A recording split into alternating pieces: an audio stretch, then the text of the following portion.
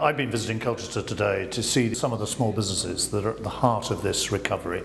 I don't think there's any doubt now the economy is recovering. We've had some 80,000 new businesses here in the last 3 years. That's the key to future jobs.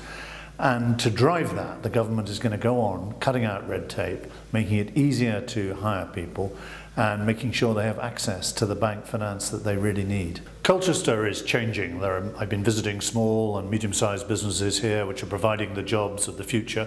Colchester has to compete now with Ipswich, with Chelmsford and so on.